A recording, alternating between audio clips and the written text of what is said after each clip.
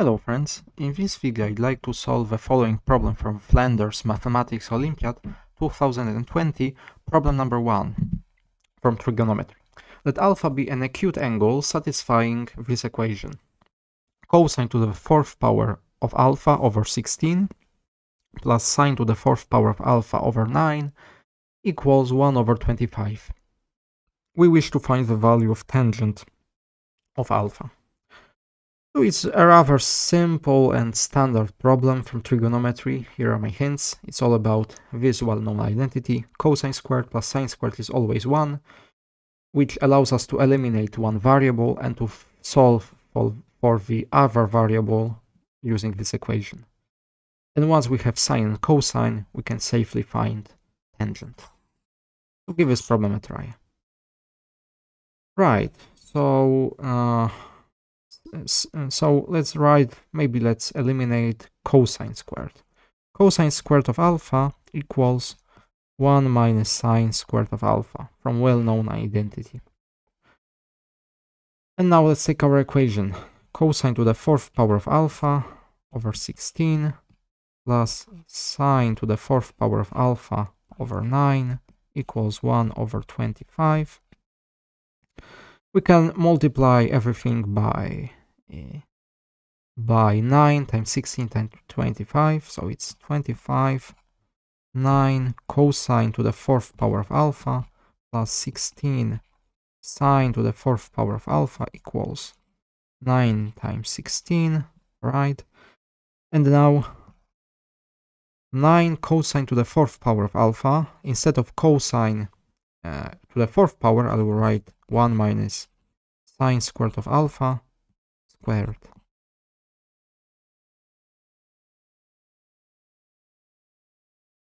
Right? So we have 25, 9 minus 18 sine squared of alpha plus 9 sine to the fourth power of alpha plus 16 sine to the fourth power of alpha equals 9 times 16. And now comes the ugly part. We have to solve this equation actually. So we have 25 times 9 minus 16 times 9. I put this part on the left hand side already. Minus 18 times 25 times sine squared of alpha. Yes, plus 25 times 25 times sine to the fourth power of alpha equals 0. And let's see what can be done. Well, here we have, let's write it in the following way. I will write this first. It's 25 sine squared of alpha squared. Then let's write this part. It's minus 2 times 25 sine squared of alpha times 9.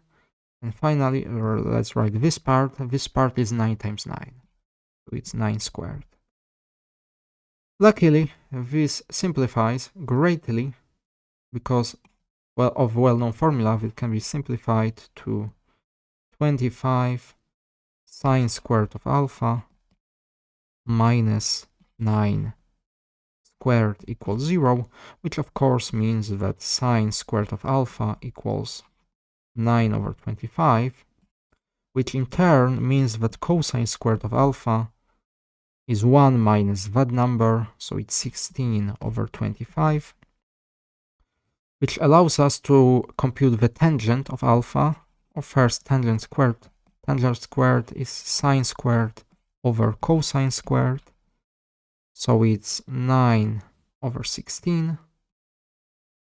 And now we will use finally the fact that our angle is acute, since alpha is between 0 and pi over 2, we know that we can take square root and we get tangent of alpha equals 3 over 4.